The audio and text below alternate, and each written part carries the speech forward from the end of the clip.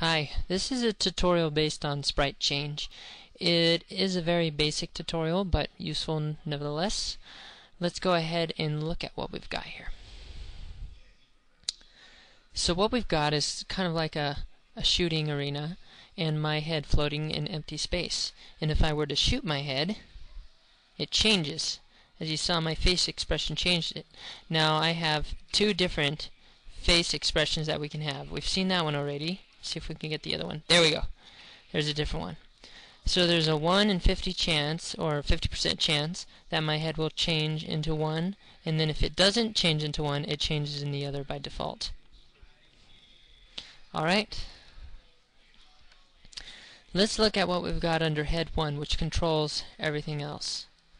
I got 4 events here, 2 collisions. The collision with the tile is just meant so the head won't go through the tile. It'll kind of bounce back into play if it hits the tile. But my shot, whenever I shoot and the shot and the head collide, there's a chance, 1 out of 2, and this can be found in control tab right here. So with a chance at a 1 out of 2, meaning 50%, it will change into head 2, being right here. Else it will change into head 3. Now to get the sprite change after it changes into head 2 and I want it to change back, let's look at head 2. When head 2 is created, I play the sound as I'm getting hit, and then I set an alarm, and I have 15 clicks here before it changes back.